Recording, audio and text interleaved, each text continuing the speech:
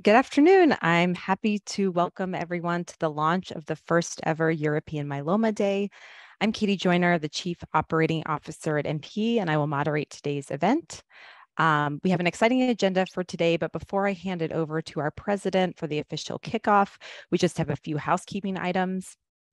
This event will be recorded, so if you wish to stay anonymous, please feel free to switch off your camera or change your name on the Zoom ID.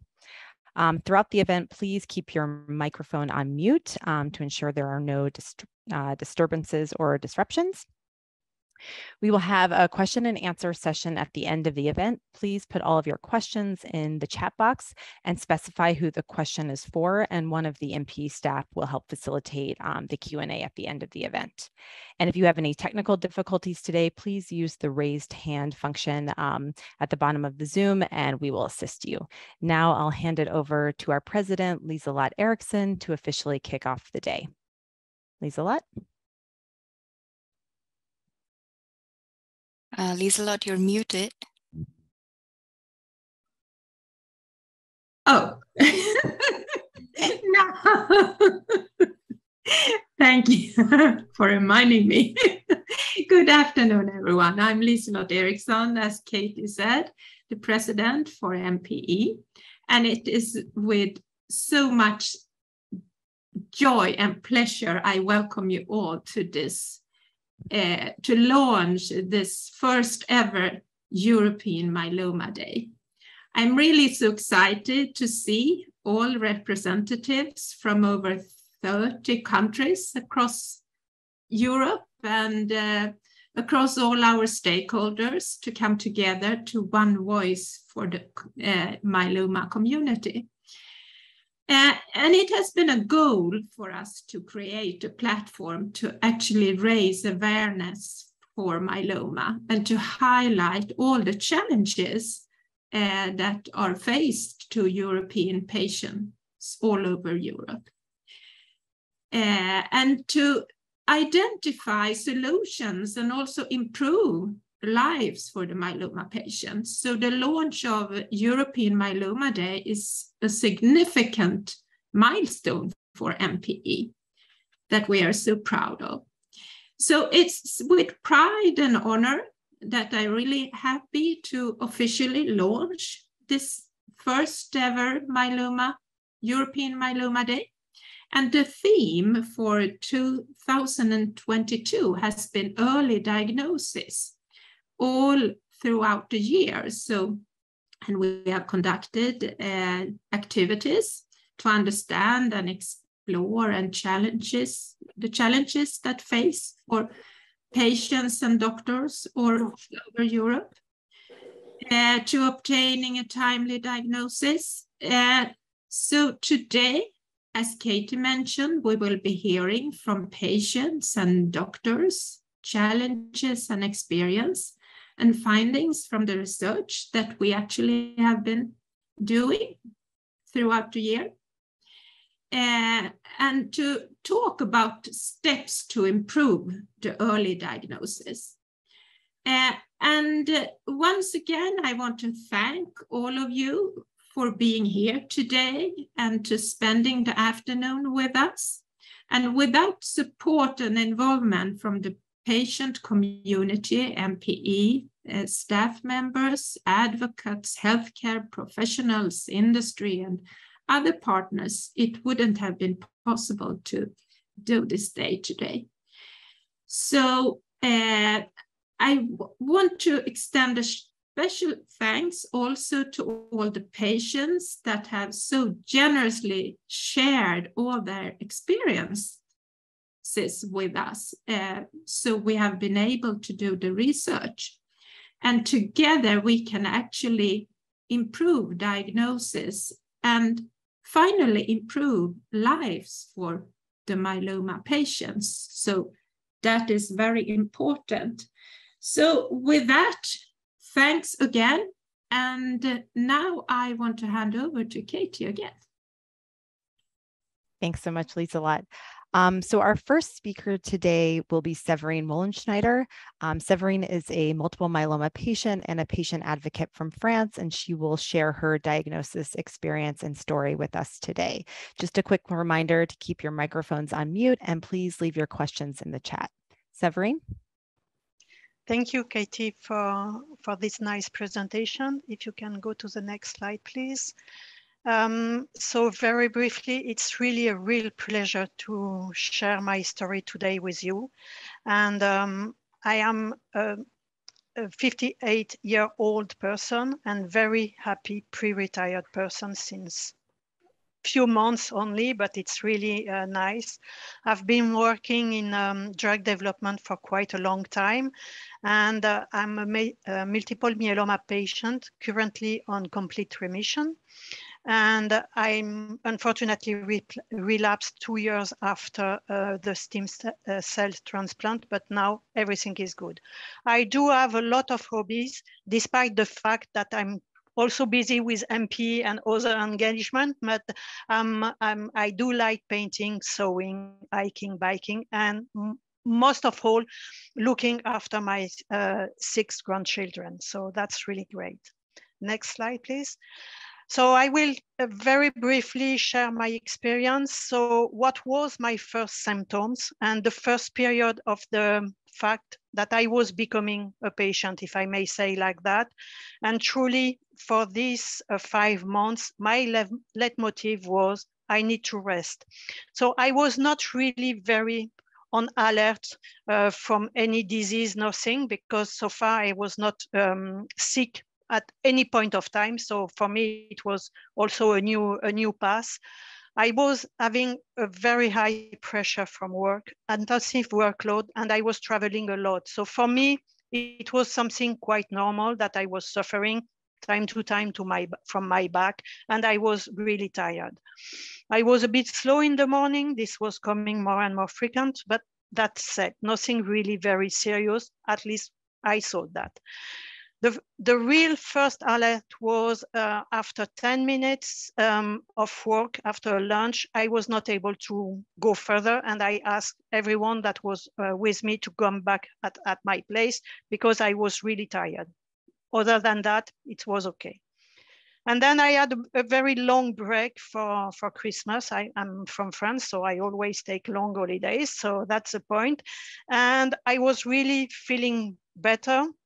Not fully recharged, but still very much in good spirit at least. However, the back pain was coming more and more frequently.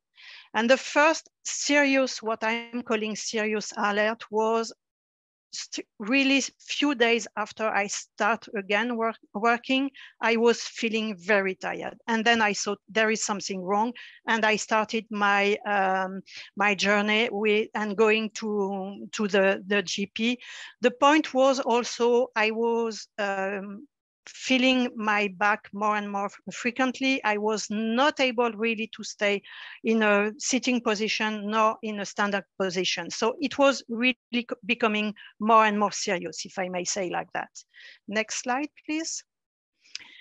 And then I started what I call the marathon of visit, because literally it was over the next 5 months, it was really a marathon in terms of medical visit. And I include everything here, but I had to go in 5 months 5 times to my GP. I had 3 medical appointments with an oncologist. I had appointment also with a specialist. I had multiple visits with a radiologist and for blood sampling.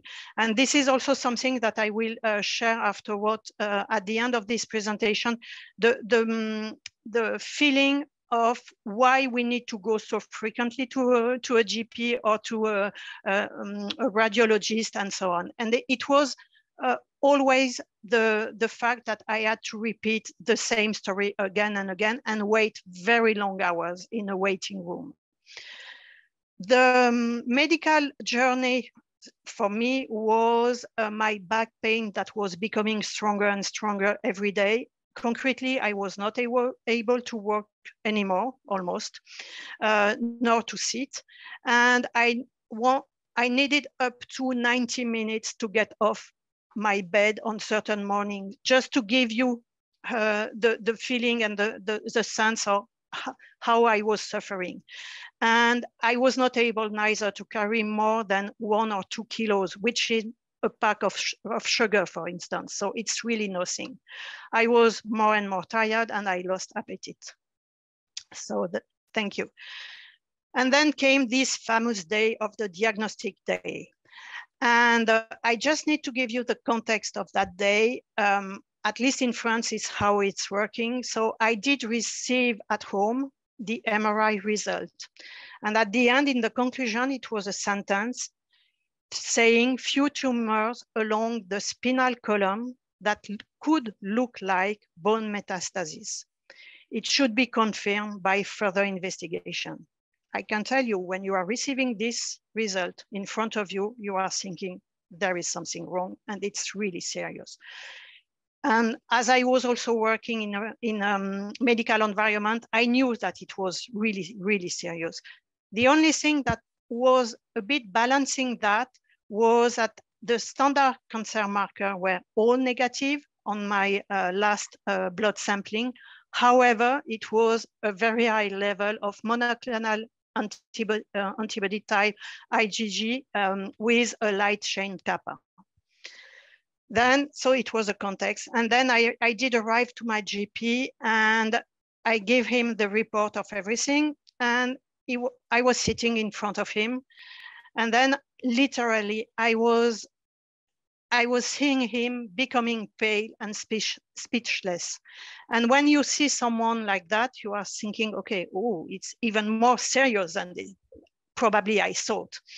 And honestly, I asked him to share the bad news. And I still can hear me or myself saying, please give me the bad news, because I knew it was bad. So after this 7 months, all this medical visit, long hours spending in a waiting room, I was knowing why I was suffering a deep fatigue and heavy back pain.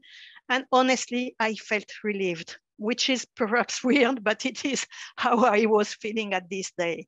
And then the journey continued on the following days. And it was also a new MRI, new imaging, new blood sampling, and biopsies also. In 2 months almost, I had to go for 3 new biopsies, 1 PET scan, multiple medical appointment, and so on. And I saw for the first time in June, so you remember we started the previous August, and now we are in June, so almost a year after, I saw an hematologist. And the first treatment was towards end of July. I honestly do not remember exactly when it was. I know it was toward end of July. I was facing also some family challenge, but nevertheless, it took really afterward a long time between the diagnosis day and the first treatment. Can you go to the next slide, please? And here my thinking, my lesson and learn, if I may say like that are split in 2 big topics. The first one is what I can summarize with: the medical world is hard to understand, and it's very difficult to liaise with them.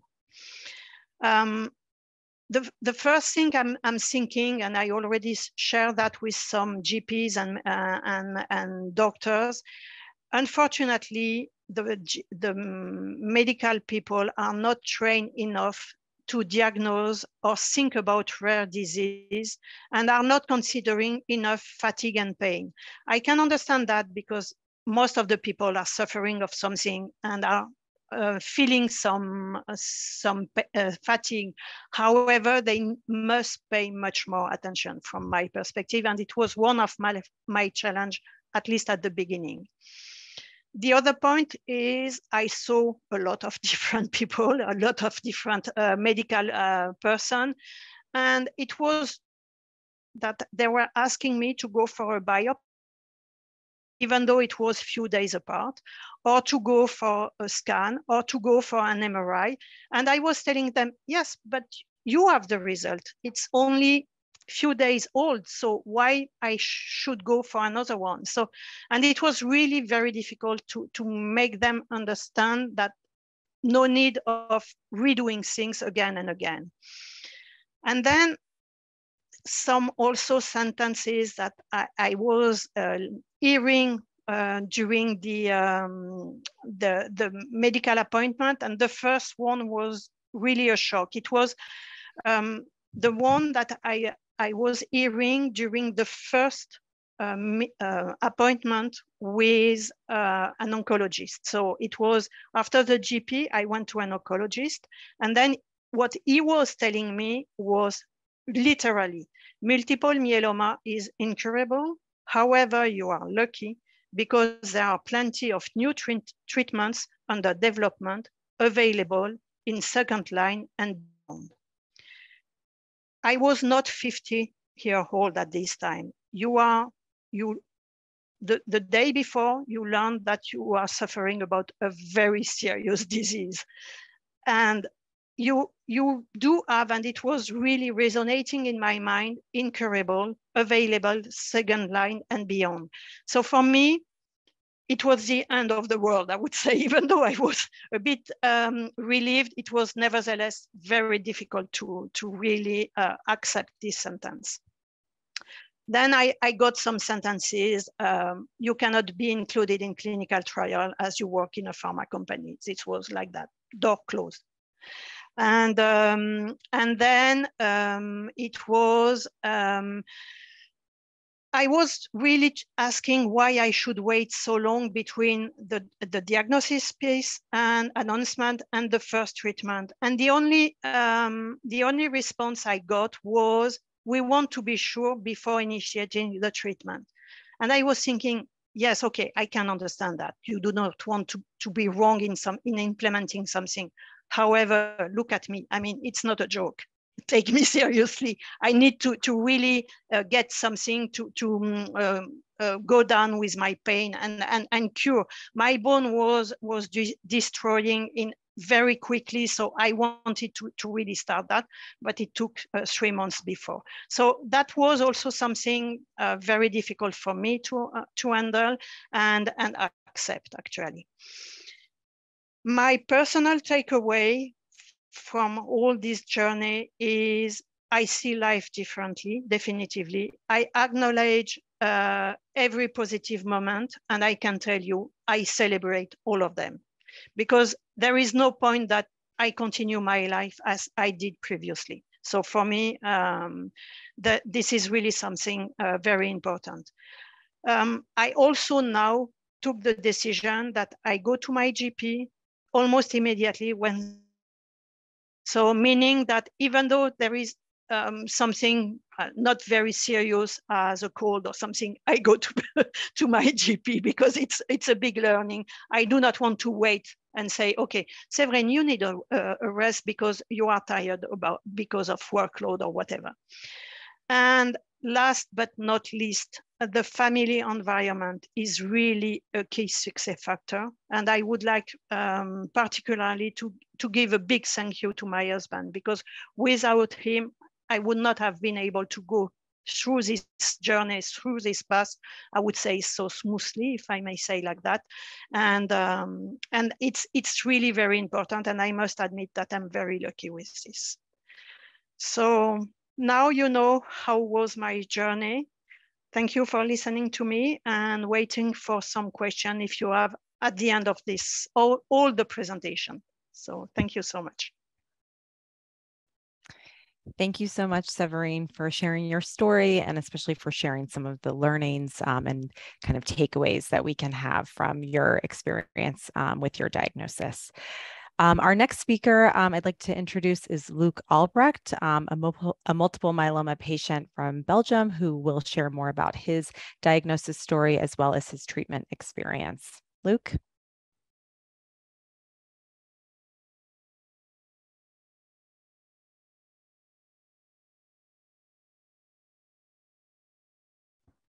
Luc, you're on mute.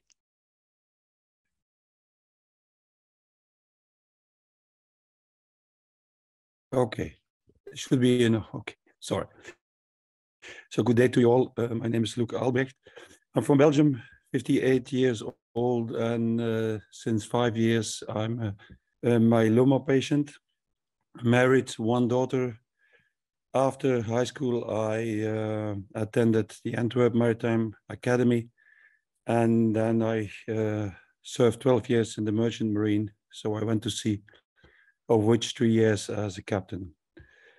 In 1997, I switched to a more landlocked job as a pilot, a river pilot. I bringing the ships on the river scale to the port of Antwerp. Beyond that, twice a month, I train junior colleagues on the simulator. In my free time, I usually swim even longer distances in open water. I read and travel.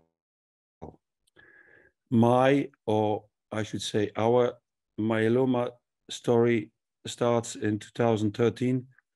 The 1st of May, when my wife broke one of her vertebrae, and we went to our doctor, but he wouldn't believe us. And a myeloma stayed hidden from even through an extensive RX, 3 physiotherapists, and ongoing treatment from our doctor for about 5 months. And then the radiologist set the right diagnosis. She had a myeloma, IgG, kappa, no aggressive factors. She shrank 12 centimeters and 14 vertebrae were stabilized with keto and vertebroplasty. She had a complete treatment with Velcade and was in remission for 5 years. In that time, she resumed work teaching in high school. After that, she relapsed only once. She had VTD again, an autologous stem cell transplant. And after that, until present, she's on Revlimid, but she never returned to school again. Of course, our daughter, which is now following this session as well from Athens, has herself tested yearly. Although myeloma is not genetic, but she lives with the knowledge of her parents and as well with the fear. My story, and you can follow it now on the slides presented. I was diagnosed in November 2017 while my wife was in remission. Though the first symptom, a broken rib, occurred in June that year. Again, our doctor didn't believe us, didn't believe me. And maybe partly because I was very fit at that time. I trained a lot in swimming. After that broken rib, the whole summer, there was a growing fatigue that I experienced, and I couldn't place it. In September, the fatigue continued. I felt constantly ill-humid and was even aggressive to other people. And I remember that I couldn't even take my bike out of a stand to hold my bike for myself. By October, my back starts to hurt, and our doctor wanted to send me to a physiotherapist, but I refused, having the experience with my wife. I started Pilates to strengthen my back muscles, but hardly any changing. The pain and the uncomfortable moving and walking were ever increasing. And at a certain point in that October, I had to stop every activity. I could hardly walk. And finally, in November, an MRI on the backbone showed the damage. And then, after insisting, the doctor took a blood sample for a specific test on myeloma. By the end of November 2017, I was diagnosed myeloma IgA light chain lambda with a few typical chromosome failures, a rather unfavorable condition. If our doctor would have known anything about myeloma, and actually he had 2 elderly patients, I learned later on, and he was more conscious enough to think of it as a possibility, both in case of my wife and myself, major damage to our bone structure could have been prevented. And even, I think, as a rare disease, even in every uncertain diagnosis, a test for myeloma could be done. This disease is too much life-changing or even life-devastating to ignore it. Why we shouldn't incorporate a specific test for myeloma, for instance, whenever a 50+ person has a blood tested at random for a casual checkup. And mainly a proper knowledge and awareness of the first line doctors would save precious time for us. I shrank 7 centimeters, and during my first week of the Velcade treatment, 7 vertebrae were stabilized through vertebroplasty. I could hardly stand on my feet, let alone walk. By the end of December 2017, a month after diagnosed, I used a walker in the house to move. And slowly onwards, I walked up and down the street and then a block, still using my walker. I was mentally broken, remembering being fit and almost an amateur athlete just before that. After Christmas, I could walk without help, and in January, I started swimming, slowly 10 meters, then up to 20 meters. The hard thing was getting into the pool. It was a hard time, even during these chemo sessions, striving for independent mobility and fitness against all odds. In the beginning, I thought then to redirect my job to a more administrative function, but I couldn't. It was wishful thinking. It was another mental shock, starting to realize that I probably wouldn't be able to work for a year, if ever at all. It felt like if someone has cut the world from under your feet, your whole personality and concept of life changes dramatically. The concept of time in your life is totally disrupted. Your body is even a stranger to yourself. But I worked hard on improving my movements and strength, walking, swimming. And in February, I took up the simulator training again as a new motivation to go on. Can we have the next slide, please?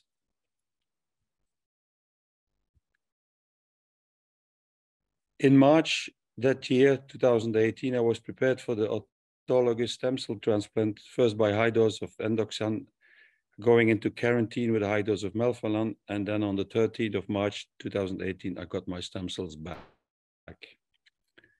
The worst thing during this period was the dehumanization of my body and my life. And being utterly sick, it is very hard to imagine that you will be alive again, ever.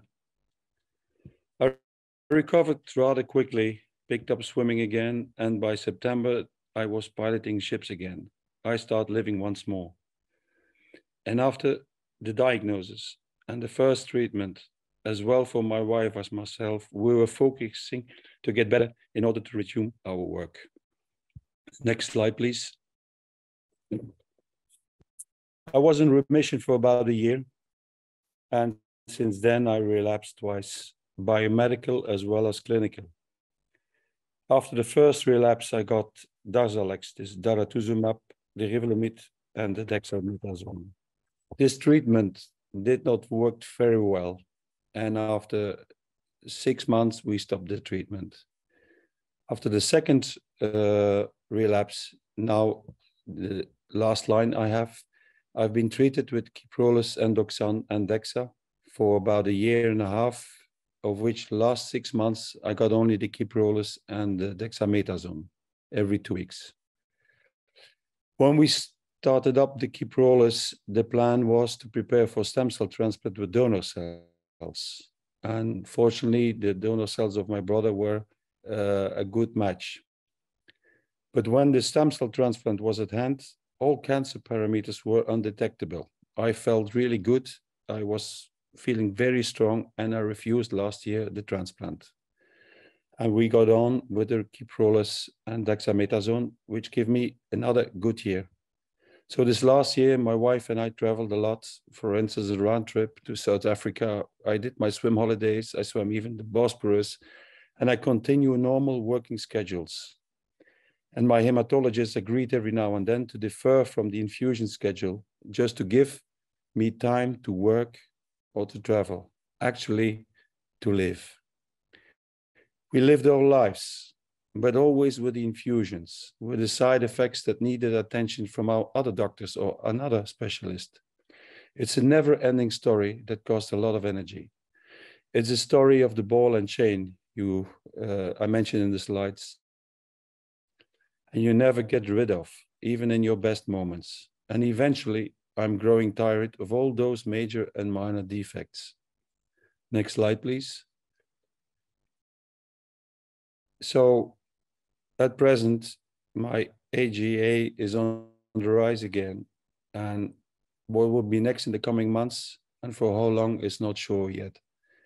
I question myself regularly, how many years do I have left and how many good years?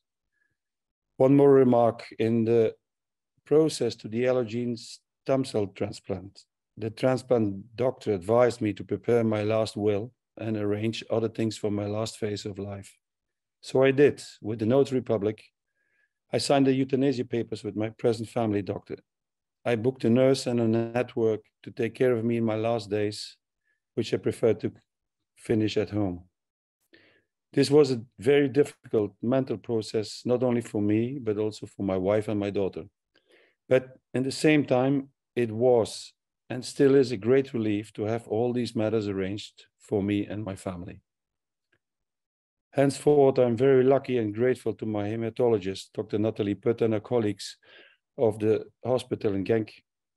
She's very open for any concern, doubts or discussions from my side, and she makes every effort to consult other specialists or other research institutions, universities, if more information is required to make a decision whatsoever concerning another next treatment. Thank you for your attention. Any question will be answered. Good day. Thank you so much, Luc and Severine, for being here and being so open and honest about your experiences and sharing your insights and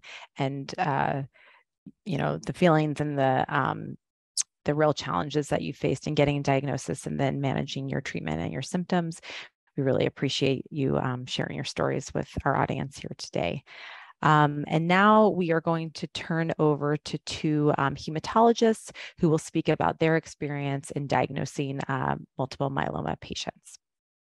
Our first speaker is Dr. Charlotte Paulin, a hematology consultant at the Royal Marsden Hospital in London. Dr. Paulin, the floor is yours. Thank you very much, and thank you for inviting me to help launch this exciting day. Could you go to my next slide, please? I have a slide here about the challenges of myeloma patients getting to a myeloma diagnosis, but I'm not sure that any of it can be in any way as eloquent or as great an example of what we hear from patients as the two testimonies we've both heard. So both Severine and Luc have really summarized a lot of what a lot of patients that I see in clinic also tell me. And that's something that we as clinicians want to try really hard to try and help fix. So, sorry, I've got animations in my slides, which is difficult when someone else is managing them. So could you just open the whole slide maybe at once? So this was really just to try and summarize a lot of what Severine and Luc have shared with us, that a lot of patients, or all patients' experiences, start in the community at home. They may experience symptoms. There is, you know, a time at which they will consult their local doctor. We call them GPs in the UK. And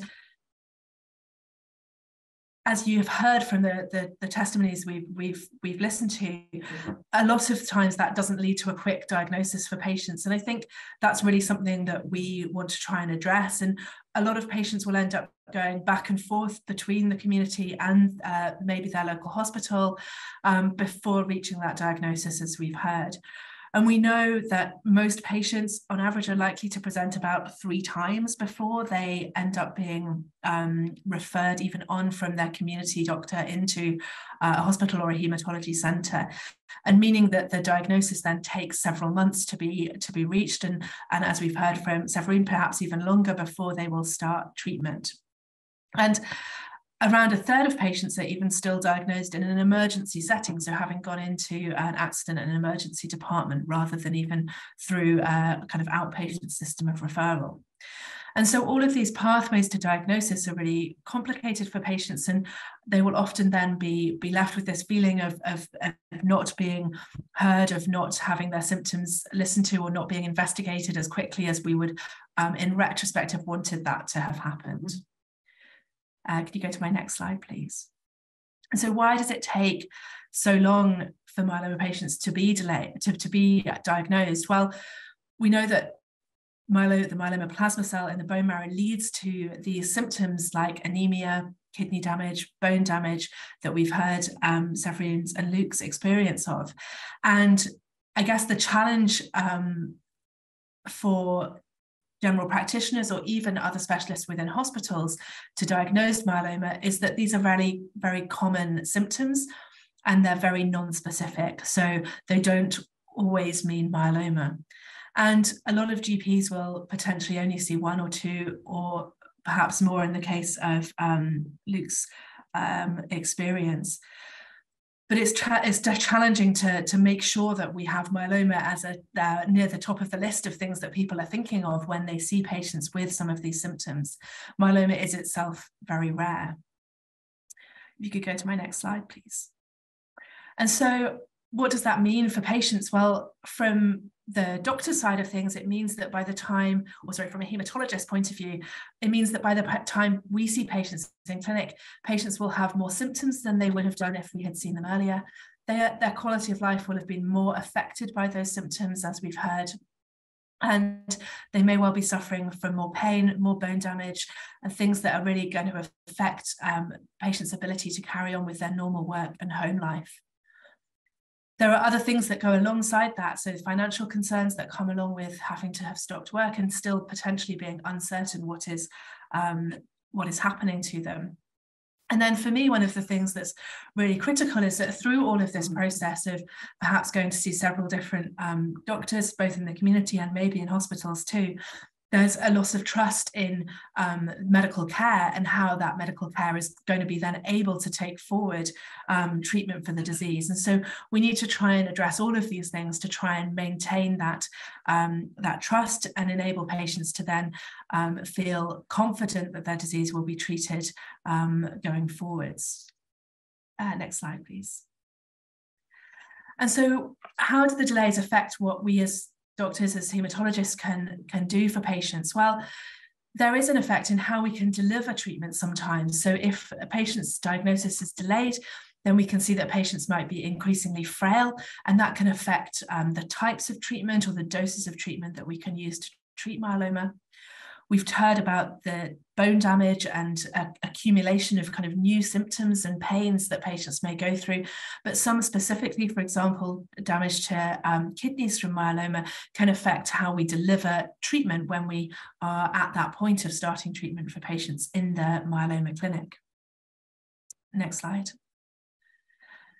And so for me, how do we go about trying to improve all of that? So and this is really supposed to kind of, in a picture, summarize the fact that I think as hematologists, we need to kind of reach out and encompass clinicians in the community and other clinicians within the hospital, as well as other people in the community, and through efforts that, like those that Myeloma Patients Europe are putting lots of effort into, trying to increase education, increase training, and increase awareness of myeloma.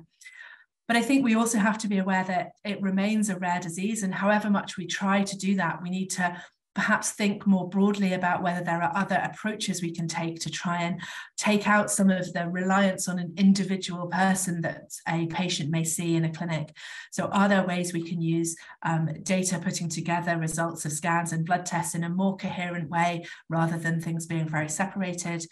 Or, as I think Luke mentioned, what can we think about ways that we can start to screen patients? And that's something that's being studied in a couple of ongoing studies, and we don't yet know whether that's likely to help improve things. But these are really things that we're kind of trying to push forward to try and make sure that we're encompassing all of this when we think about addressing delayed diagnosis and trying to make sure that patients receive this life-changing diagnosis as early as possible to enable us to deliver the best treatment that we can. Thank you. Thank you so much, Dr. Pollan, for sharing your thoughts and insights today, as well as some of the recommendations. Our next speaker is Dr. Oliver Karanfilski from the University Clinic of Hematology in Skopje, North Macedonia. Dr. Karanfilski. Good afternoon to all of you, and I'm glad to be here if anything of what I say would help further manage these patients and bring some joy to their life as it is, because we have heard these stories that a lot of problems surround the diagnosis and the patients. So what I'm supposed to talk about is why a timely diagnosis really matters in this situation. The main problem with diagnosing multiple myeloma is that its manifestations are not specific.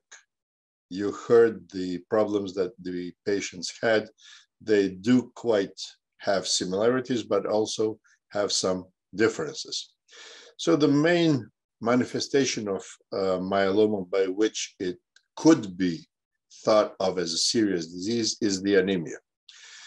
But the problem with the anemia is that it's normocytic and normochromic, which means the size of the erythrocytes of the red blood cells does not change and the color does not change. So this is initially suggestive maybe of blood loss or destruction of blood, which is called hemolysis. This inevitably leads to the main problem with all the patients with myeloma, that is fatigue, weakness, inability to perform as before.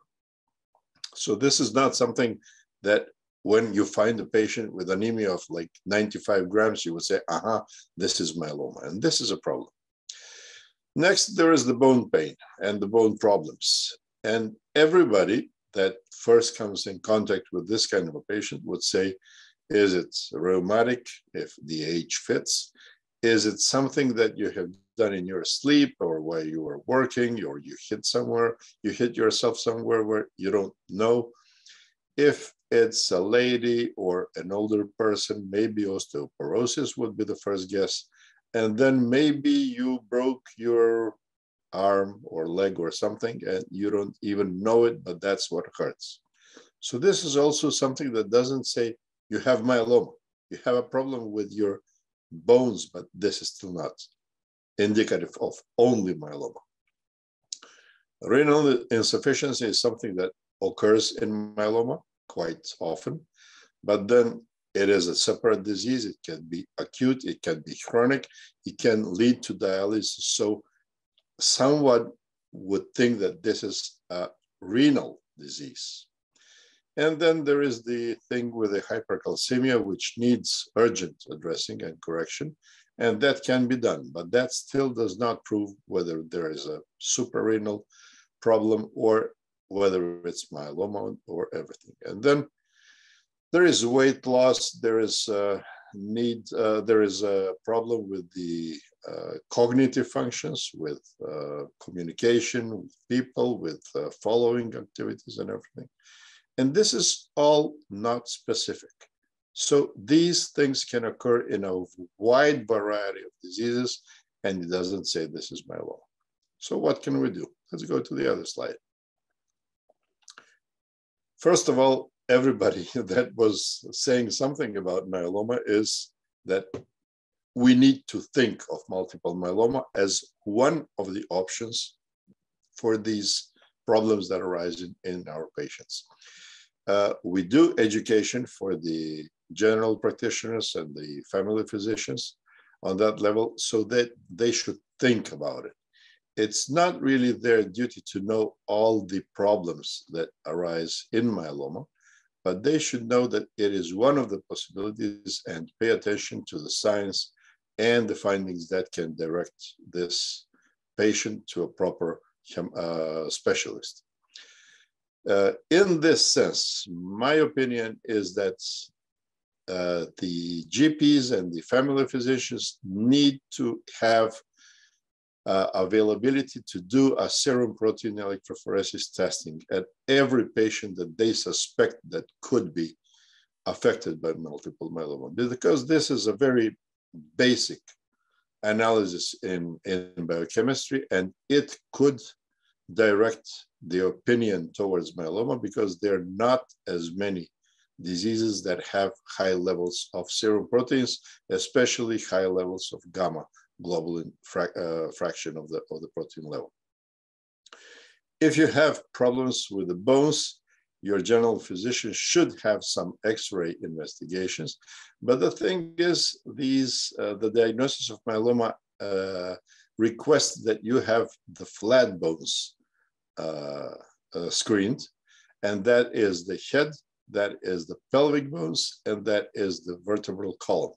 And this is something you wouldn't do if a patient says that that he or she has pain in the arm or the leg. Maybe the leg would require the vertebral column, but not everything. And then if we have a reasonable doubt, this is very much a legal term, but if the doctor has reasonable doubt that maybe myeloma is what this patient has, a prompt referral to a hematologist. I know that oncologists do hematology in many, many countries and centers, but this is still something that we have as a specific, one of our specific diseases. And the prompt referral to a hematologist would speed up the process and come to the point of treatment. Can I have the next slide, please? So what happens if the diagnosis is not set in due time? All of the parameters that I mentioned on slide 1 will worsen. They will not regress. They do not spontaneously regress. They will just go into further phase. Possible bone fractures, which we call pathology because they occur under very small stimulus. It's not the proper reason for having a fracture. In this kind of a patient, it will occur. So it will further incapacitate the patient. And if the fracture is in a very specific place in the vertebral column, it could also lead to plegic problems. Life-threatening hypercalcemia should be taken care of immediately, and that does not require the diagnosis of myeloma. It should be taken care of regardless of the reason. Then the hyperviscosity, which is a problem dependent on the protein level, will deter the cognitive, the intellectual functions, and even the behavior toward other people.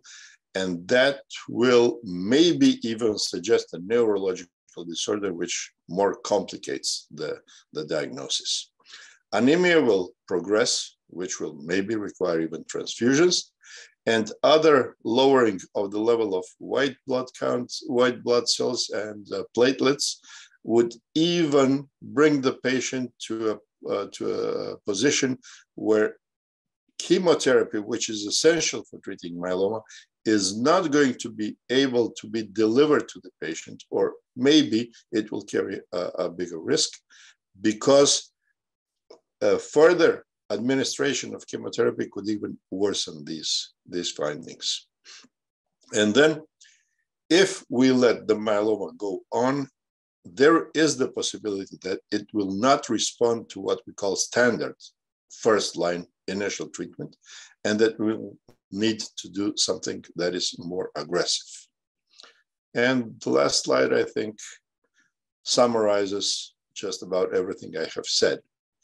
So whatever we do in the chain of health system is the one reason, managing why, or finding a way how to manage this patient by the so-called correct specialist. It will bring the possibility of avoiding long-term dialysis as a nephrological disease also to us, to the patient. It will reach avoiding long-term treatment for osteoporosis without any improvement, arthritis or rheumatic disease also without any improvement. Cytopenias, which will be devastating for initial treatment, would be prevented. We would reach, when we have the diagnosis, a proper management and treatment plan, which is something a doctor does in the beginning. We will give bisphosphonates, which will prevent, they will not revert, but they will prevent further bone destruction.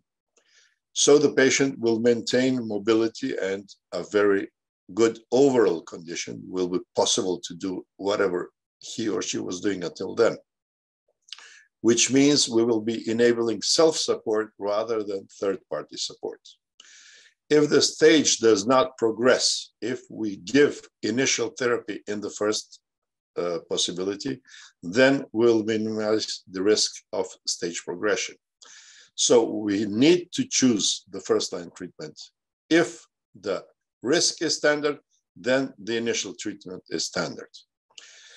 Serious incapacitating complications, which we heard of from the patients mainly, will be minimized, as will be the consequences of these complications.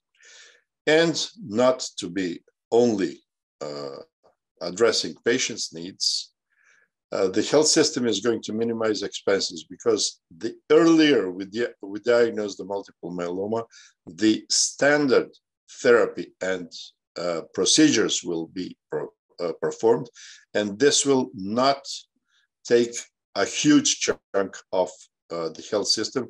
What happens if we need to administer second and third line therapy? Also, if the patient is not incapacitated, he or she will not need to stay in hospital for treatment, but rather do this over within the daycare units. So conditionally, because we're still talking about a malignant disease, it will enable a relatively normal living. There is the psychological moment, which is knowing that you're living with a malignant disease, but it is somewhat modern day magic that you can actually live with a malignant disease quite normally if you're diagnosed on time and you're giving treatment, which does help, also on time. Thank you very much.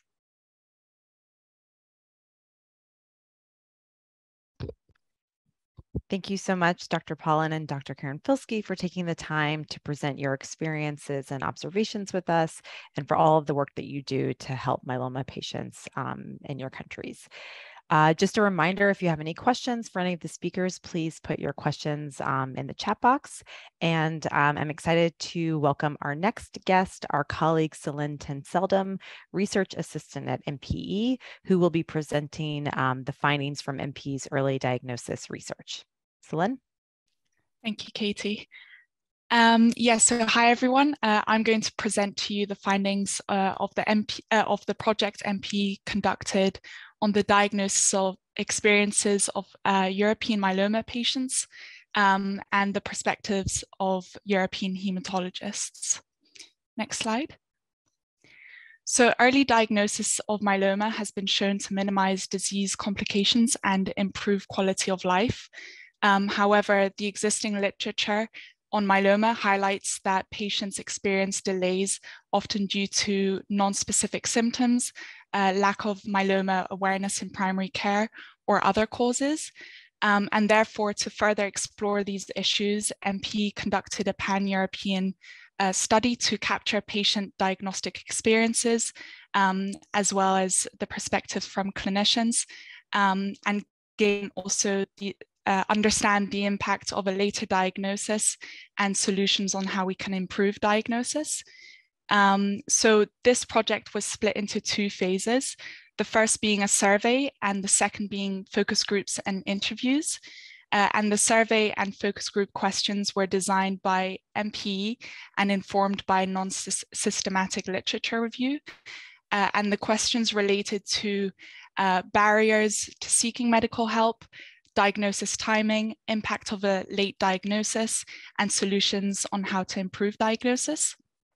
So as you can see in the table on the screen, in total, 628 patients and 80 hematologists completed the survey, and 23 patients and 6 hematologists took part in the focus groups and interviews. Next slide, please. So to start off, looking at barriers to seeking medical help, our survey found that approximately 51% of patients waited more than 3 or more months after onset of symptoms before seeking medical help.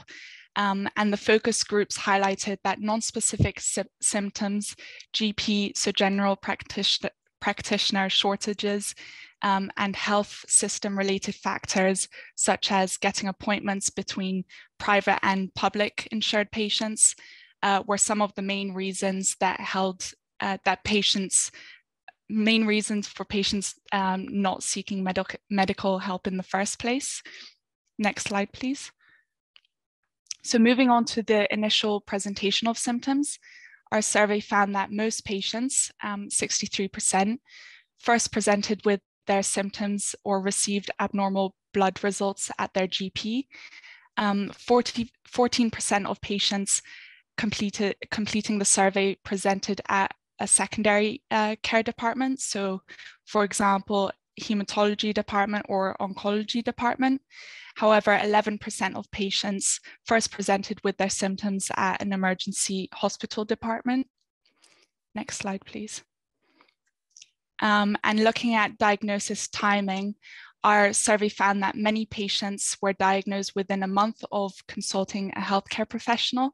However, 24% of patients waited 5 months or more to get a diagnosis. And hematologists were slightly more optimistic than patients, stating that 45% that it took 45% of patients less than a month to get diagnosed, and 13% stating it takes 5 months or more. Next slide, please. We also asked patients and clinicians how many specialists patients see before being diagnosed and how many medical consultations patients have in total before diagnosis. And the results showed that although most patients saw up to 3 different specialists, such as in primary care or in a renal department or orthopedic department, 21% of patients saw 4 specialists or more before receiving a diagnosis. And 14% of hematologists stated their patients saw more than 3 specialists. Next slide, please. In terms of the number of consultations, 45% of patients stated they had more than 3 medical consultations, and 22% had more than 6. And 38% of hematologists reported that their patients typically had 3 medical consultations, and 31% stated they had 4 or more. So the views between patients and clinicians were fairly in line across the research. Next slide, please. Our research also found that although many patients believed that they had a timely diagnosis, approximately 34% of patients stated that their diagnosis was delayed. And similarly, 25% of clinicians described the timing of diagnosis in their country as delayed. And to interpret the survey results, patients and hematologists were asked about how they might define a delayed diagnosis in the focus groups.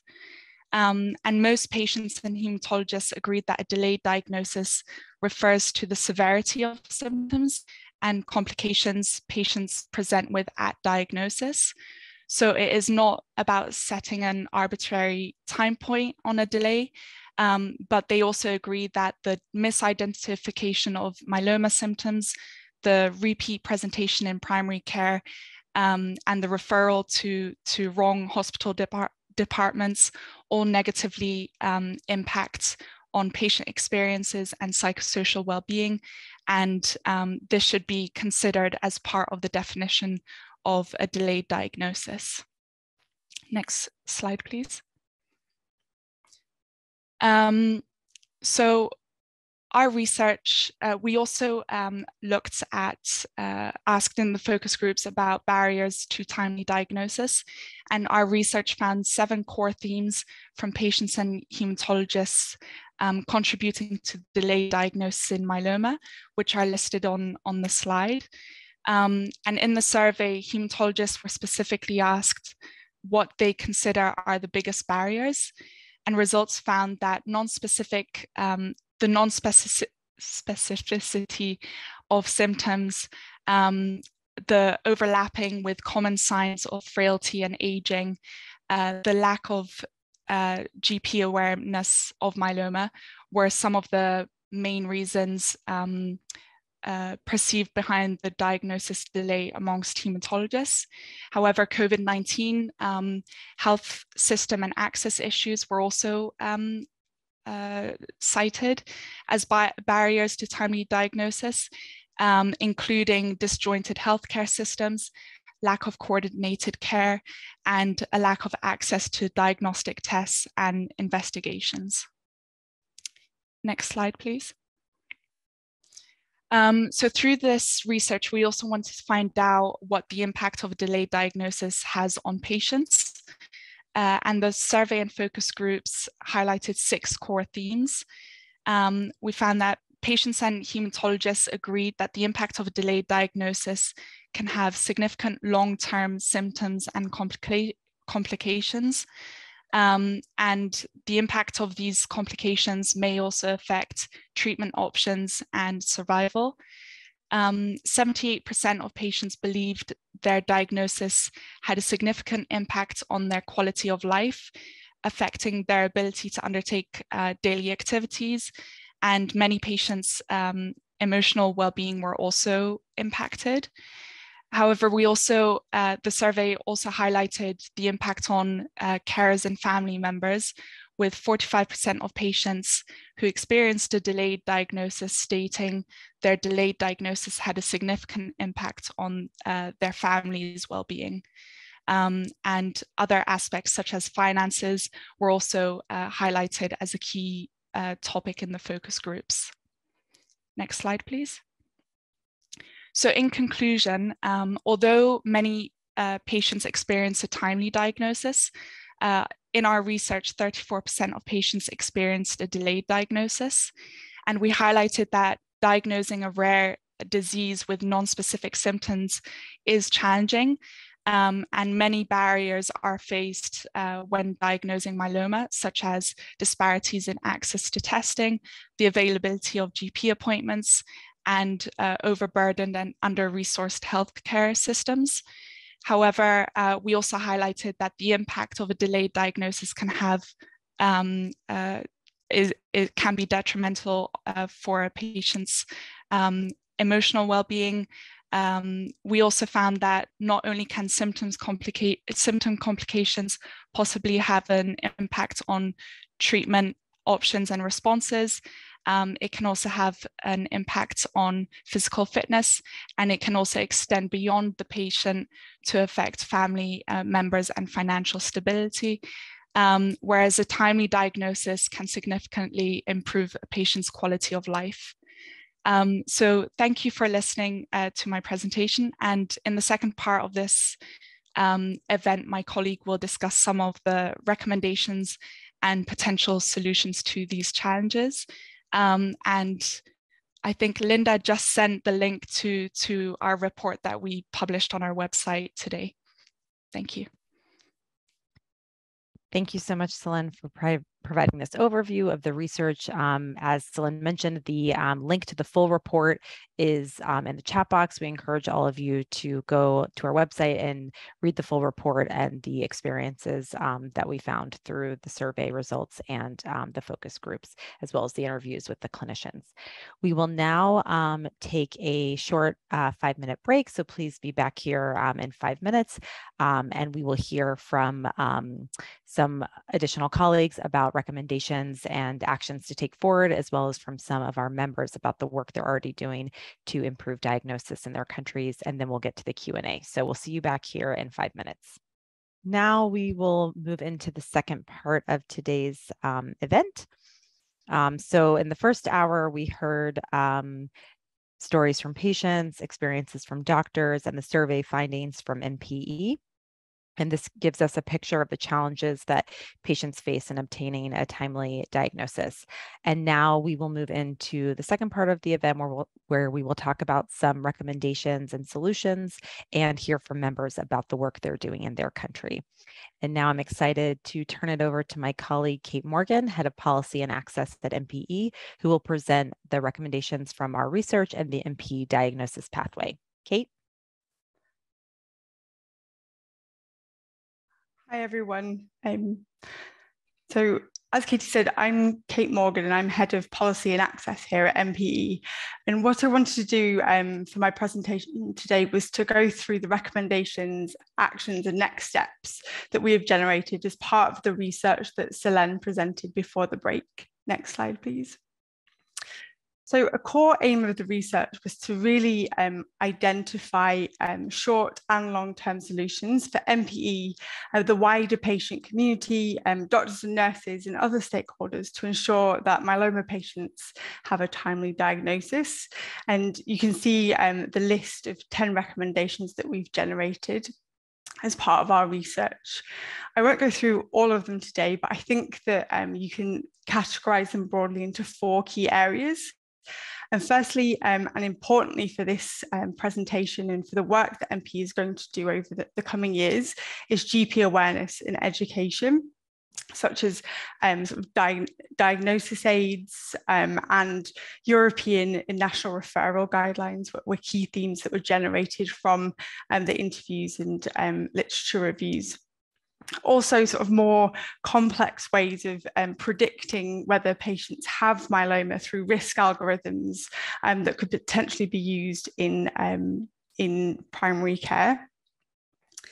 A second core theme is public health and campaigns to raise awareness, not of myeloma, because we don't want to scare people with specific symptoms, but thinking about how societies and policymakers can promote patient attendance at GPs if their health changes, and that people don't put off going there if they're worried about something.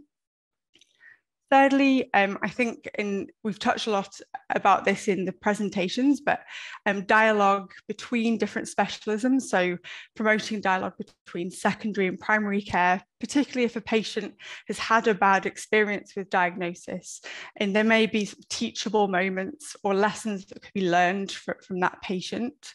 And other things are about promoting dialogue between different departments in secondary care, because we heard a lot about patients turning up at renal clinics or in orthopedics and then being sent back to primary care.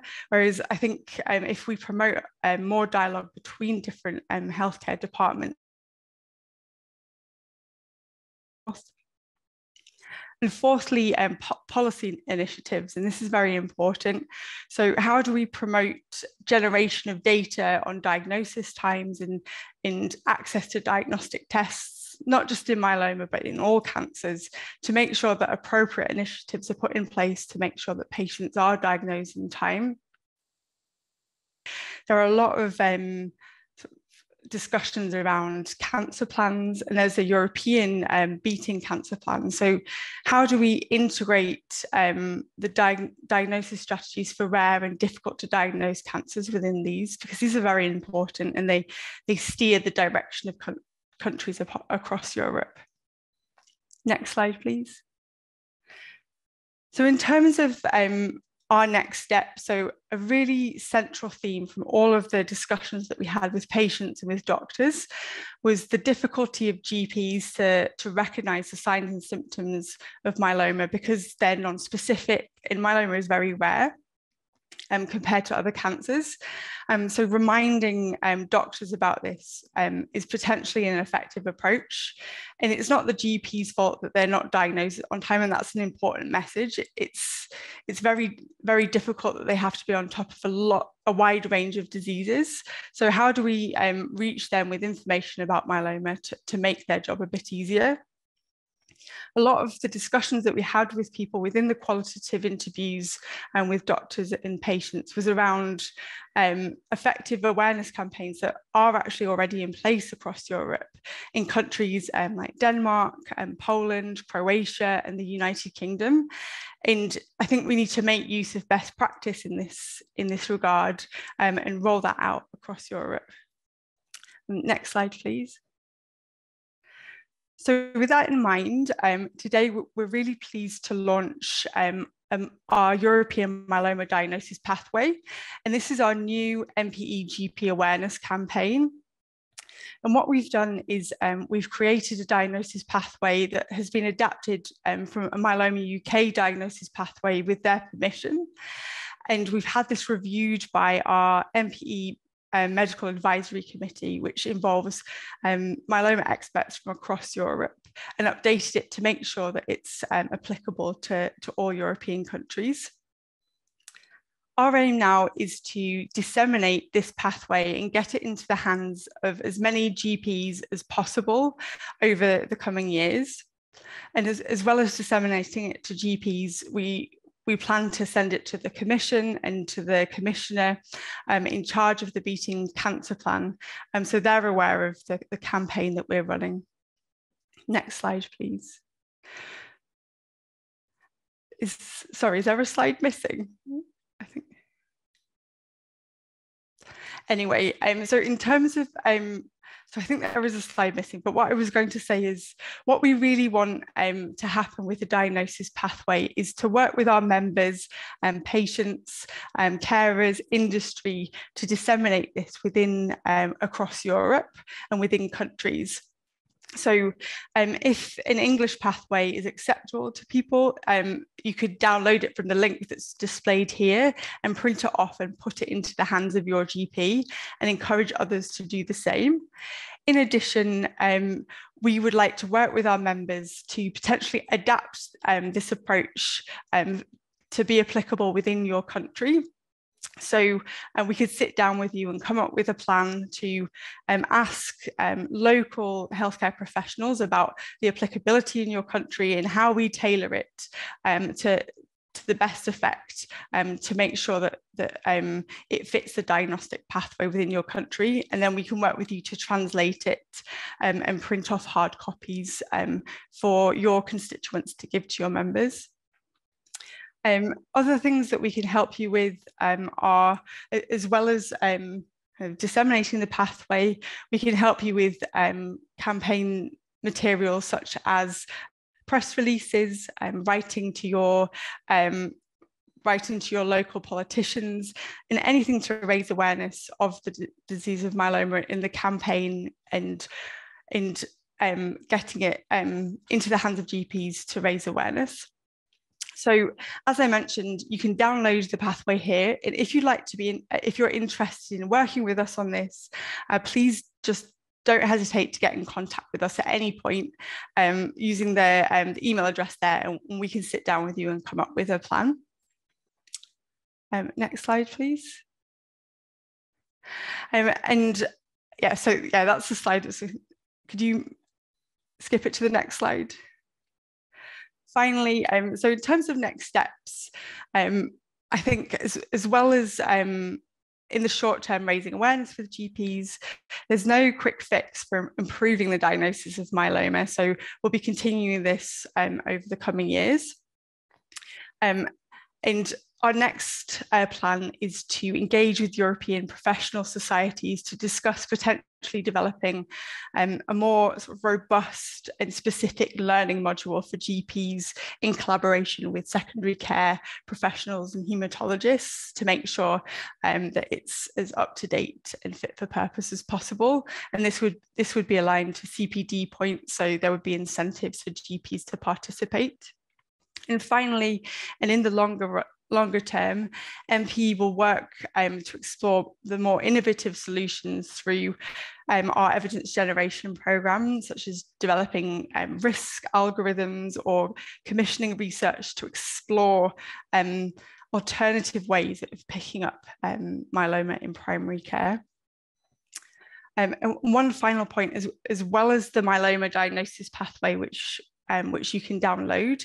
In the coming weeks, we are also creating an amyloidosis pathway, which people can download as well. And we're happy to work with people to adapt it and translate it as we are doing for the myeloma pathway. So thank you very much for listening into the research, and hopefully we'll hear from you to work on the implementation of the pathway. Thank you so much, Kate, for presenting the pathway and how we can work with our members and the patient community on this. So our next presenters will be two MPE members to talk about some of the programs that they have been running in their countries to help improve the time to diagnosis. Our first speaker is Olav Jasne, chairman of the Norwegian Blood Cancer Association. Olav?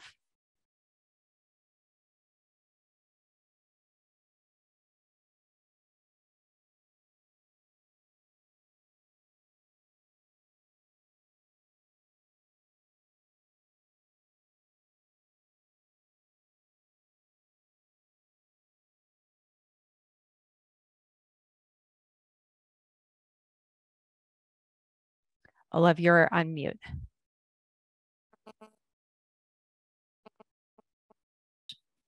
So, should I start the video as well? And there we are. Would you like us to start the video first? Or no, not the video that you're going to show. I just wanted to give a short intro. Sure. Okay.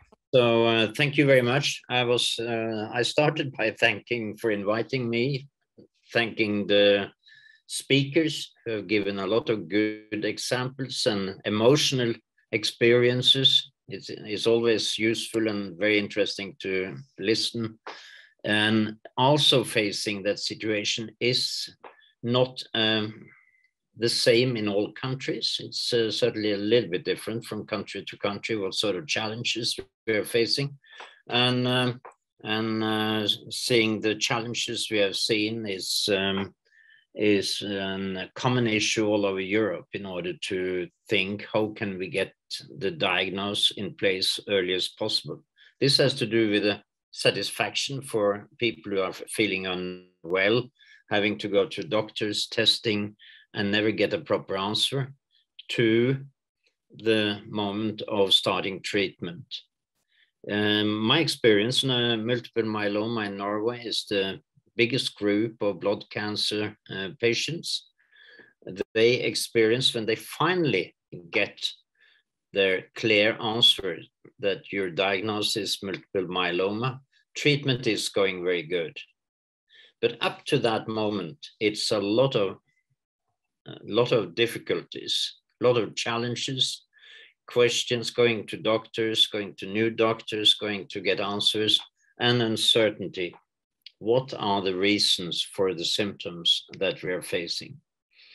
And we started in Norway to discuss this with the National Medical Association. That's the association of all medical doctors in the country. And they have a specific team, a specific group with employees working only with the GPs. And GPs is, as I think, it was Dr. Paulin who said that patients, GPs, usually see maximum 1 or 2 multiple myeloma patients and diagnose them throughout their career. I think that's correct.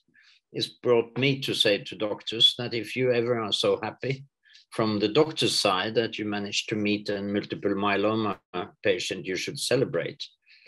The point is they're not prepared for what really to look for.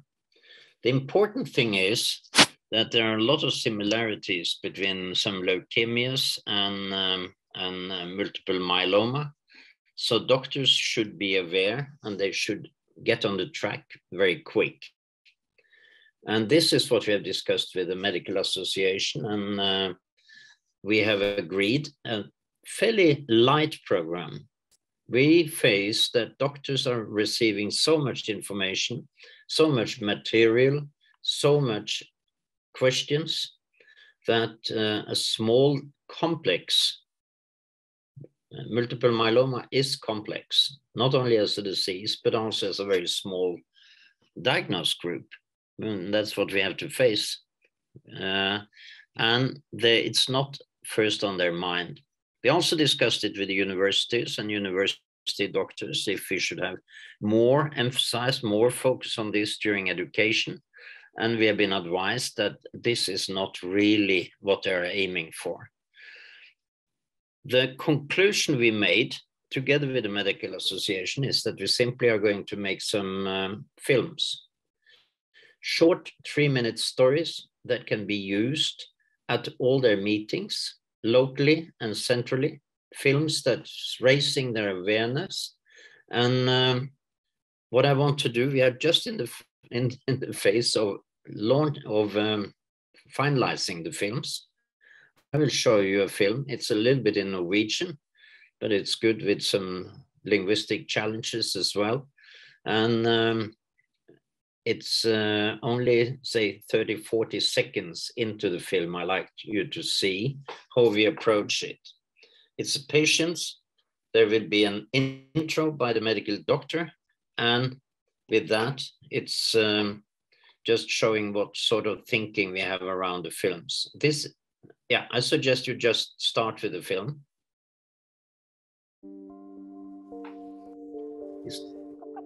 I don't know if you hear me now, but it's the long hunt for a dangerous diagnosis. Jeg fikk denne diagnosen i januar 2018. Da hadde jeg gått ganske lang tid med litt uspesifikke symptomer på at noe var galt i kroppen min. En liten bakke, og jeg ble andpusten. Og opptrappa andpusten. Jeg har før det levd et aktivt liv. Jeg har drevet med hundesport, og i det hele tatt holdt meg fysisk aktiv. Så etter litt tid så oppsøkte jeg legen, og vi startet et løp for å prøve å finne ut av hva dette handlet om. Jeg ble sendt mange forskjellige steder i starten, for jeg hadde litt rare verdier når det gjaldt lever. Så jeg ble sendt til en kontroll av lever, uten at de fant noe veldig vesentlig annerledes der. Okay. Jeg hadde også en del svimmelhetsanfall. Yeah. This is the idea that we are working on, that we're bringing up patients, telling their story, and she started telling that she started feeling exhausted, fatigued. She was active in sport with her dogs, and she was starting a round trip to be seen by a lot of doctors. Meet doctors and new doctors, new information, but nobody got to the point that what she could have. And I think that's a common experience from what we are receiving from our members. It takes a long time to be diagnosed properly. And with these films, we will create films for all type of blood cancer over time, but films will be available then to be shared and used in common activities for all the medical doctors. It will of course be available online. It will be available online on their websites, and it will pop up, because the answer is actually very simple. The answer is, if you are uncertain, if you think you could potentially have a patient in front of you that has multiple myeloma diagnosis, make the extended blood test. Soon as you make the extended blood test, I call it extended to simplify a little bit, but you don't need to have a specified, detailed multiple myeloma test. You can do a screening test, and you will have an answer that you need to work further with this patient, and the patient should immediately be sent over to an hematologist. That's the only answer and the only suggestions we have to the doctors. I yesterday spoke with one of the GPs about it, and she said it's not very common. It's in her mind not to do any mistakes, but it's so difficult with symptoms of multiple myeloma because it could be a lot of other issues. But push to take a thorough blood test whenever you are uncertain is the conclusion on all the films that we are sending out in the time to come. I think basically that's the main initiative we have. We are not doing anything of written material. We have written material available for patients, for doctors. We have seminars. We have a lot of sessions of activities, but it seems that talking to a lot of GPs and talking to their association, these small film clips is the reminder that they should be given. So that program is started, and I hope it's going to work so we get more medical doctors to take a quick initiative. It's important to have the diagnosis in place very quick. That's basically from Norway. And the pictures you saw, the film you saw was not from Oslo. Snow has started coming, but not yet here. Thank you so much, Olav, for sharing the work that you are doing in Norway. And I'm excited to announce our next speaker, Mira Amor, patient advocate, co-founder and CEO of Myeloma Croatia. Mira? Yes, hi everyone. Good afternoon, and thank you very much for asking me to share our Croatian experience and our Croatian story. I think the previous speakers, patients and doctors and Olaf now, I think we all share the same thread. I will share with you what we did about our in Croatia. One of the slogans we developed through the last 5 years was what you see now, and that's basically about multiple myeloma. It's early diagnosis, better prognosis. So can I have the first slide, please? So we have managed in last 5 years, to go from 230 new diagnoses in a year to the latest information from our insurance fund is 330 diagnoses a year. The slogan we had is rana diagnoza, bolja prognoza, so early diagnosis, better prognosis, and that goes through everything we do now in raising awareness. We did it in 3 stages, which I'll share with you. And first one is to understand the Croatian multiple myeloma environment where they live, work, and get treatment. The second one is to share some of our campaigns and activities since 2018 on raising awareness. And the third one is really to share how we got on with our project of early diagnosis, which we started in September 2020. Next slide. So understanding the Croatian multiple myeloma environment. So our Hrvatski Zavod za javno zdravstvo, so that's Croatian Insurance Fund, publishes information on incidence, prevalence, mortality. And when we first set off about it, we have, okay, you're going ahead. Okay, so when we set out about it, we had about, you can see it 2016, it changes, but it was going in between, I don't know, 200 in 2009 to 264 in 2016. But what we were looking at is what is important for our patients, and that is that the access to new drugs was very delayed. At the time when Myeloma Croatia started, was founded, we were almost 10 years behind with approvals and reimbursement on the basic myeloma drugs like bortezomib, lenalidomide, and thalidomide. So in the period from 2014 to 19, we had great advances, and we got bortezomib in the first line, which was really very, very late in the life of the drug. Lenalidomide in the second line, and plus pomalidomide in third, and now we got carfilzomib, ixazomib, and dara since 2019. So in myeloma, we know that it's important to get access to drugs, The difficulty is once you get to a relapse and refractory stage, you have a problem. So next point, please.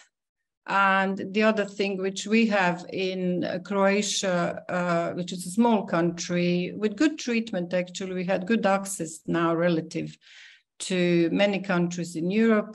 We don't have clinical trials, and the last one we had registered was in 2015, and which was for daratumumab. Sadly, we didn't have any patients enrolled. We had 1 or 2 enrolled, and that was at the time when we didn't even have the second generation of novel drugs. So the other problem, next one, please. The other really huge problem for small countries, and I think Eastern European countries and Southern European countries, is that we have very few pharma companies present in the country.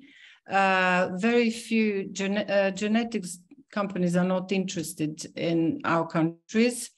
And if you go further down away from Croatia, Croatia is in EU, so we are sort of okay. You have no presence of some of the pharma companies, so you have no presence, you can't get even the basic essential myeloma drugs. So this was what was the reality. Next slide, please. So what we thought is, okay, we will work on access really diligently, but what we need to do is look at the other thing which is important for the outcome in multiple myeloma patients, quality of life, the length of life and things, and that's the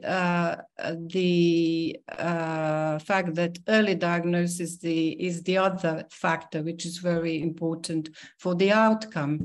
So since next bullet. So since March 2018, we started a campaign which is a monthly long campaign on awareness. The first one was called One Name, 750 Stories. We heard 2 stories today, one from Luke and the other one from Severin. We can see every single story is different. Next point, please. So we thought of doing the sort of usual. You do the infographics, you do lots of Facebook, and media, social media presence.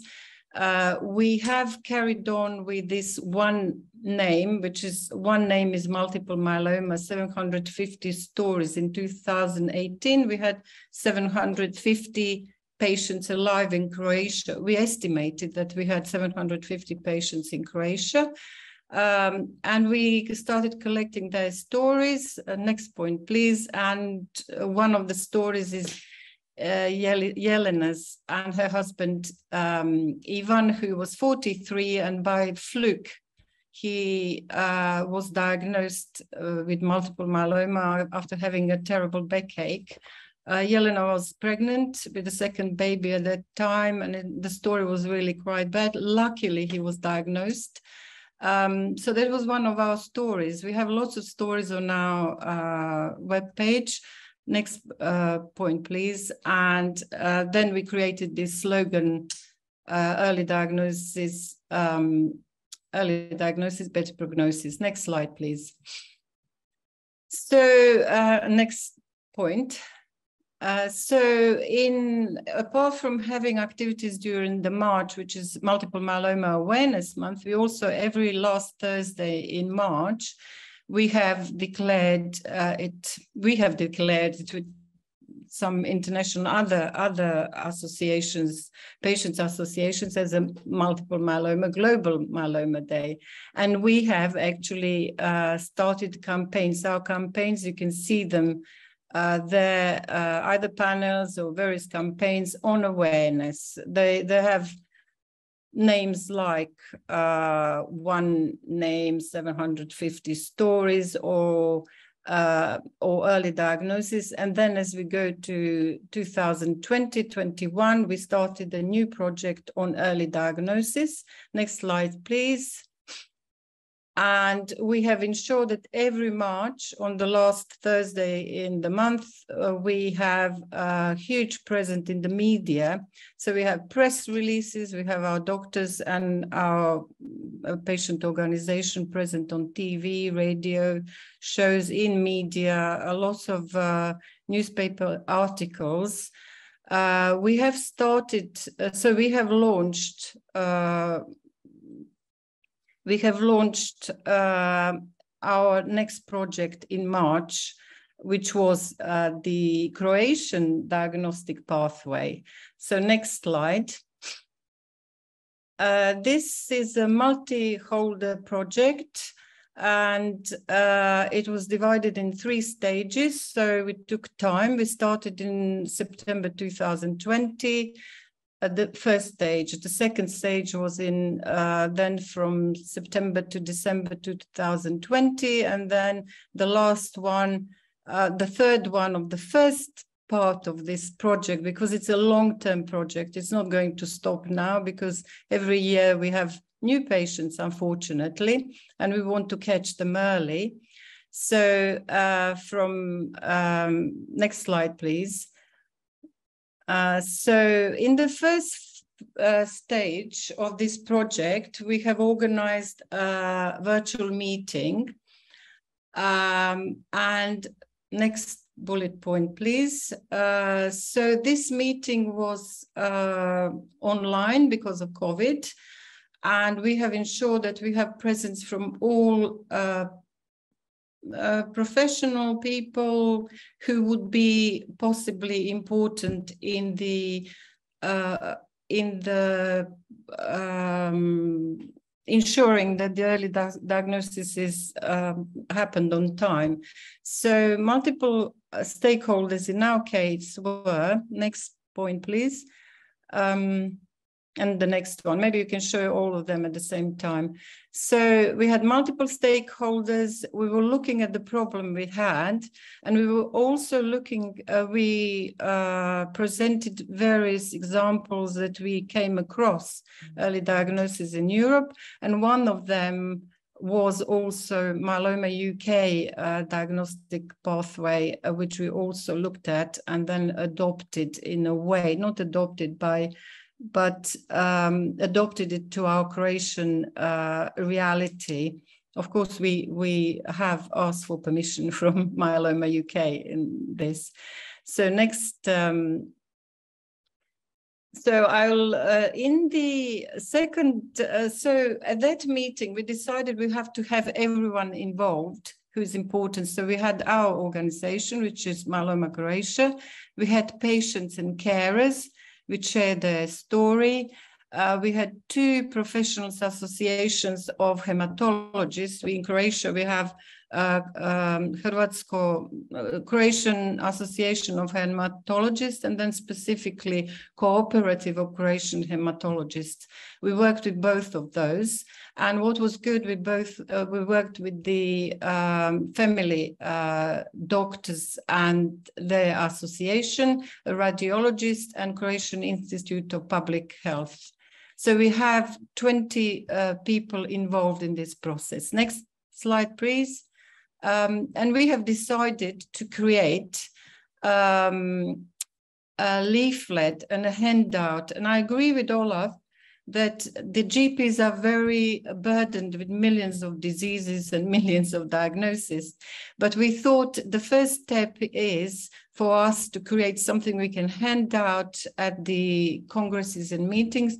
And this is our version of the diagnostic pathway. We changed the name. If you look at this RAKK, basically that's crab, but in Croatian. And it's very fortunate because rak in Croatian is also a crab, the little creature. So we have changed some of the things because some of the diagnostic things were not available in Croatia. I won't go over what is important for myeloma. We know what are the main difficulties in diagnosis of multiple myeloma. Next slide. So once we got, this is the first stage. So having diagnostic pathway was the first thing we've done, but then we needed to spread the word, and we've decided to do it like reach everyone who can do anything regarding recognizing, confirming, and treating the disease. So the first year after the March 21, when we have the Awareness Day and media campaign on the last Thursday in March, we have also had a presentation at the Congress of Family Doctors with the RAC, or diagnostic pathway as we call it. And also you have a link here, which maybe when anyone who is interested can have a look at. But basically there is a monthly publication of physicians, all physicians in Croatia. There's about 10,000 physicians who are members of these associations. So we included the leaflet on a hardboard in this publication. So we were present also with handouts, and now we are on the next stage of this project, and that is to look at diagnostics, because diagnostics are a huge difficulty in diagnosing myeloma properly.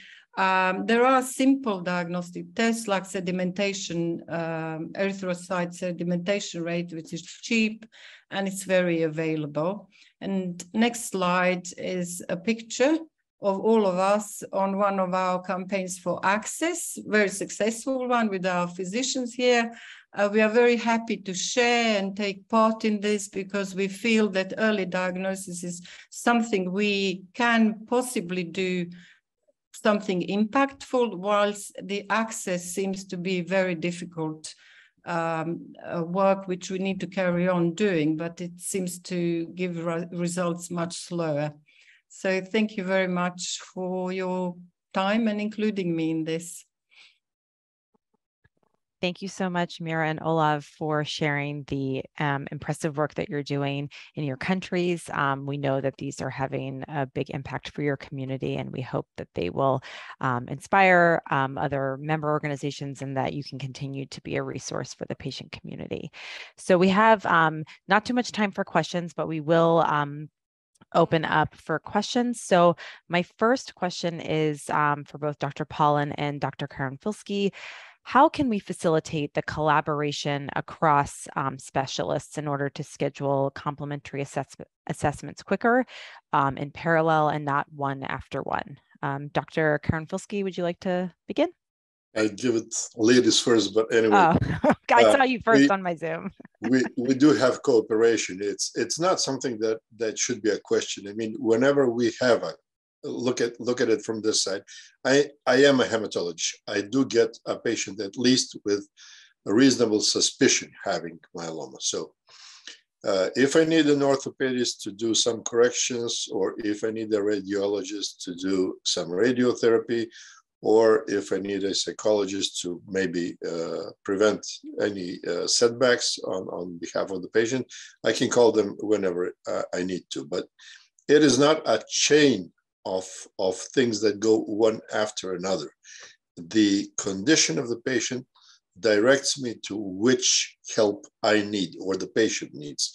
So it's readily available. It's not that. The question is how to jump through the channel of many specialists seeing the patient before the diagnosis. This is the problem. Once we have the reasonable suspicion, we have all collaboration. Thanks. And Dr. Paulin? Yeah, I agree. I think the question is how to try and coordinate some of those initial visits between different specialists, perhaps when the diagnosis is still uncertain. And I guess the answer will be slightly different in different healthcare systems. So it will depend whether there's people all in the same hospital, or some in a community, perhaps some in a different hospital. I know there are efforts in the UK to try and link up hospital information systems between different hospitals, and indeed back to the community as well, so that you can access, for example, imaging reports. You know, a lot of patients say to me, oh, well, of course you must be able to see a report of a test I had in a different hospital. But actually that's not always the case if those things are not linked together or kind of actively sought after. So I think some of these things are kind of systems based and more kind of problems with the healthcare system and how it's set up, and but pushing for those things to be more joined up from our end to try and make sure that that is fixed would potentially save investigations and patients having to repeat things. Great, thanks. So our next question is kind of to everyone, both the patients, the hematologists, and the members. We heard a lot about fatigue today as a major symptom to getting the diagnosis. Is there, do you have any thoughts on how we can help potential patients take fatigue more seriously in terms of going to their GP, or GPs or specialists understanding this, what fatigue might mean for a patient, and then taking the proper next steps? If anyone wants to jump in. Severine, Luke, either of the hematologists? Yeah, I can do it again, but it's not an easy question. Fatigue is something that is not specific to anything. I mean, you can be, because it's you're mentally exhausted, you can feel fatigue. If you have a serious disease, you can feel fatigue. So it's not a directing symptom. It's not a directing manifestation. It's simply telling you something is wrong with me. So seeing your general physician should be an obligation once you feel that something is not right. It was the same thing with COVID. You just feel that something is not right with you. You don't know it's COVID until you are tested, but it was something. Yeah. Severine. Yeah, what I fully agree with you, Oliver, on your response. What I was feeling when I went to my GP, as I mentioned during my presentation, honestly, I was never sick, or almost never, lucky me. And what I found is sometimes they are not taking you, or they were not taking me seriously. When I was saying that I was really suffering fatigue and so on, even though I understand fatigue can can be everything and nothing. So this I do agree, but the seriousness of my talk was not well perceived, I would say. It was really how I felt when I was seeing some of the GP. So perhaps it's also due to the French way of doing things, because we can go and see whomever we want almost. I do have a family GP, so he was seeing me every time I had to. So he knew how I was behaving and so on, but he didn't really interpret it fairly what I was telling him. That was the point, honestly speaking. But I understand it's difficult. Severine, I totally understand you, but there is a certain sentence that I tell people outside of professional circles. The public perceives us as superhumans. Very often. What we know professionally is a result of our learning and upgrading our knowledge. But how we behave toward other people is something that we got from our mothers and fathers. Person and behaving and relation to people is something that is inside the human nature. It's not a professional issue. Good point. Luke? I can only agree with Severine and Doctor. Fatigue on its own will never be a symptom that will give a diagnosis. It will just, in case it is related to other symptoms which indicates the diagnosis of myeloma, it will be recognized as such, but never as on its own. In my case, I felt all the period the fatigue, and I had to drag sometimes myself, but I continue my normal life. So who even myself, I wasn't aware that something deeper or more serious was involved. Yeah. Katie, you have a question about a screening test? Yes, there was a question earlier. I think a few of you mentioned the potential for screening tests. Charlotte or Dr. Karamfilski, if you'd like to elaborate. I know, Charlotte, that was in part of your presentation. I will never recommend that every patient that enters a GP's office has this analysis, but GPs should have access to this. In my country, they don't. They have access to sedimentation rate, blood count, renal function, some enzymes, liver enzymes, serum iron. I believe I covered it, just basic tests. So if there is reasonable doubt in the language of advocates, then they should be able to use this. If you find hyperproteinemia, high level of seroproteins, and especially high level of gamma globulins, even before you diagnose what class is it, or is it one class or two classes, it is a directional finding towards myeloma. The hematologist will get rid of the unnecessary results. Yeah, I was just going to add there are a couple of studies looking at whether or not screening more broadly would be helpful.